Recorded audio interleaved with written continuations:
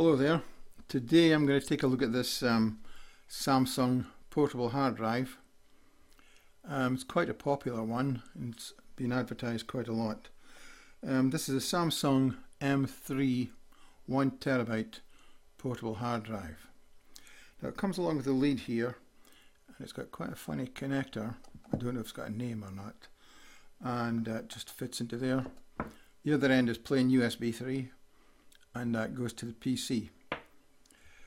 Now this one is actually gone faulty. Now it went faulty under warranty, so I could have sent it back for a refund or replacement, but the thing is I've got so much stuff on here I wanted to try and recover it. So I'm going to have a go at opening up the case and removing a hard drive, and the intention is to place it into one of these empty cases for a portable hard drive, and this comes with a USB cable and it plugs into the PC. So I'll show you how to open this up first. If you get a screwdriver or a thin knife or something like that, something thin that fits into the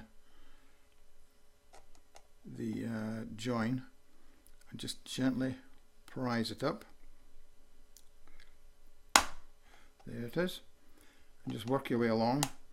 Just push the side of the case away from the top lid and it should be fairly easy.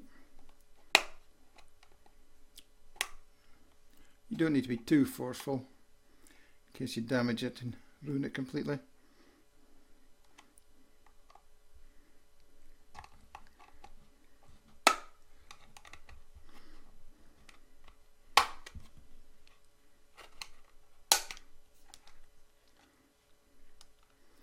Coming away quite nicely. That's it now. That's the top off. And inside you can see the hard drive takes up most of the space. Now it's got the Samsung name here. It says Samsung, but up here it says Seagate. Oh, also here as well, Seagate, an address, the Netherlands. Now, and on the other side as well, I noticed it says made in China. Now Samsung is a South Korean company. They're not from the Netherlands or China or Japan. They're South Korean. I was across there a few years ago to Seoul, and it's a lovely place, lovely people as well. To me, that's not really a Samsung product. It's just something that's been assembled in China with the Samsung name on. So my intention is to take the hard drive out and place it into the other case and see if it works, because there's electronics in here as well, you see. It's the interface between the hard drive and the PC, so they could be faulty. Then maybe that's why it's not working, and the hard drive itself could be okay. So it should be a fairly simple job, I think, to get this out.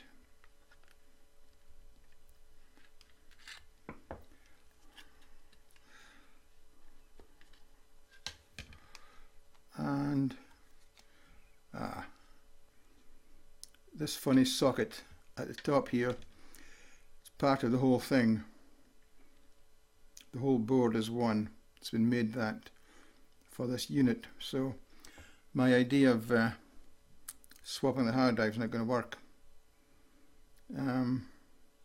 So it looks like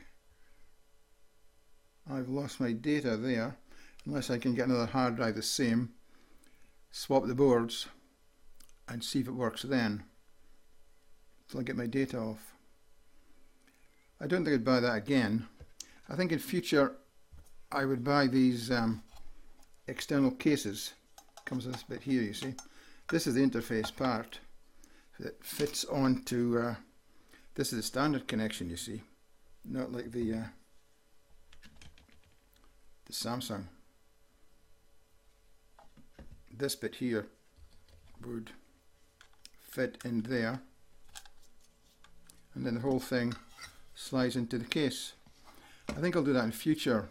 If I need a portable hard drive, I'll buy an empty case And then I can choose the hard drive I want and make it up like that. To be fair to Samsung though, probably all these makers have the things made abroad, made outside their own country. So I've had that for just now. Thanks for watching.